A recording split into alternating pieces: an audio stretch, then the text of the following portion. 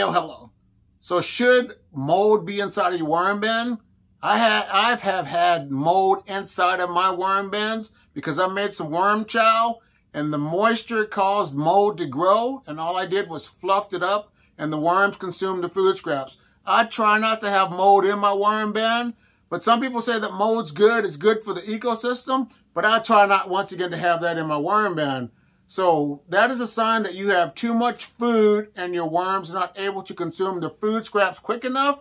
So your question for me is, so AJ, how many worms do I need? Well, here's your answer right here. Thanks for watching. Like, subscribe, share, and you have a great day. Bye.